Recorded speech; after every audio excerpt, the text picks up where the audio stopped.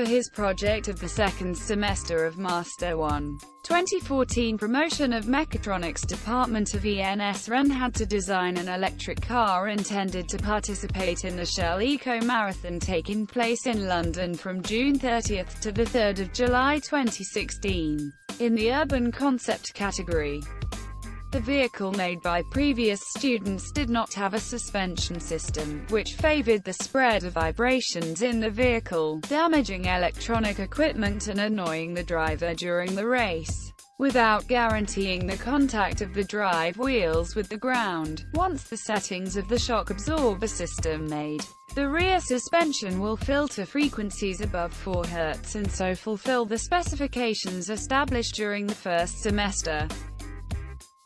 The solution adopted for the rear suspension is a suspension called swing arm, where left and right wheels are not connected, both light and robust. It guarantees a constant contact of the drive wheel with the ground. The aluminum fixations of spring damper system and suspension arms were machined at the ENS. They were then welded to the chassis at the AFPI, which has significantly reduced the mass of these parts.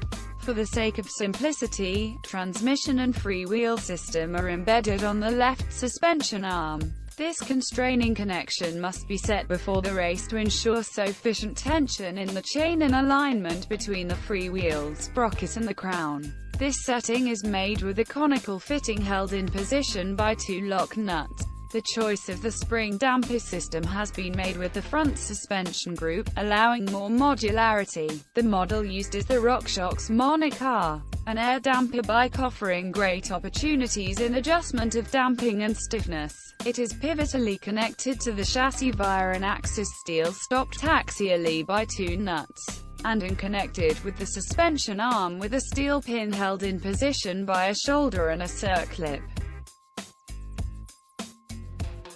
Suspension arm machined at the ENS in C35 steel is the main part of the rear suspension. The latter is linked to the chassis by an steel axis with 2 plain bearings.